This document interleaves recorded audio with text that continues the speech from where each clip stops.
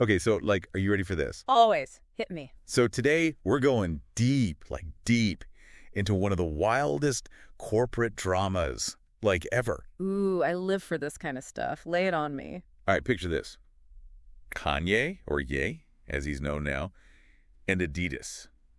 Buckle up, because their story is, way more intense than anything you'd see on Succession. Okay, I'm hooked already. We've got excerpts from this recent article, and let me tell you, it is juicy.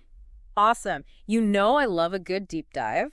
So what's the headline? Get this. After 2 years of legal battles, back and forth like a total mess, Adidas and Ye settled their feud out of court. What? No way. Seriously. But it was so public and nasty. How is that even possible? Exactly. No payouts, no apologies, just see ya, wouldn't want to be ya. That's insane. Unheard of in the corporate world, especially after such a huge blow up. I mean, this wasn't just a little disagreement, right? Right. Remember back in 2022 when Ye went on that, that antisemitic rant? Oh, yeah. It was all over the news. A total PR nightmare. Adidas didn't even blink. They cut ties like that. They were looking at potentially losing billions, but they bailed. I mean, can you blame them? They had to do damage control. In this day and age, companies can't be associated with that kind of rhetoric. Exactly. It was a huge risk. But it kind of shows how seriously companies are taking social responsibility now. They're realizing that their reputation is everything. Totally. It's like they're finally waking up to the fact that their actions have consequences. You can't just ignore something like that and hope it goes away, especially when you're a global brand like Adidas. Yep. And the fallout was real. Adidas had all this Yeezy stock left over, and they had to sell it at a discount.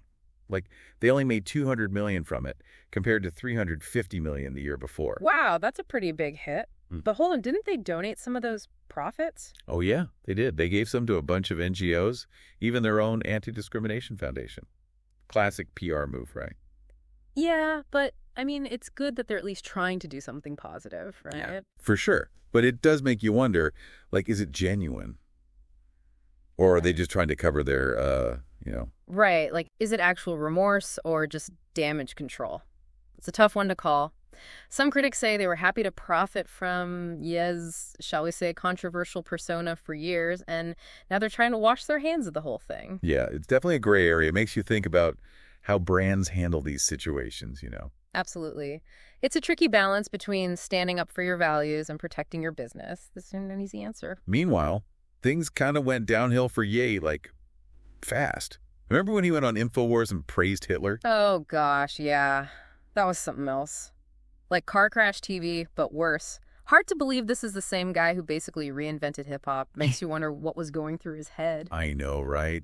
Talk about a fall from grace. It's honestly kind of sad to see. And you can't deny there's a whole web of factors at play here. The pressure of fame, maybe some mental health struggles. Yeah, and possibly even a strategic play to stay relevant by stirring up controversy. I mean, it's worked for other celebrities. Not saying that's what's happening here, but it's definitely a possibility. Yeah. So while Ye's world was imploding, Adidas was already bouncing back. They saw big growth in China and North America, proving that they're not just about Yeezy. Exactly. It shows that they've built a solid brand over the years. It also tells us a lot about the resilience of established companies. I mean, this scandal definitely hurt, but it didn't kill them. Okay, so where do they go from here? Can Ye salvage his career, or is this it? Will Adidas ever even think about working with him again? And, what does this whole thing mean for celebrity endorsements in general? I have so many questions. Me too. It's like a giant question mark hanging over the whole situation. In this age of cancel culture, can anyone really come back from something this big? Is there such a thing as redemption anymore? Or are Ye and Adidas, permanently linked, for better or worse?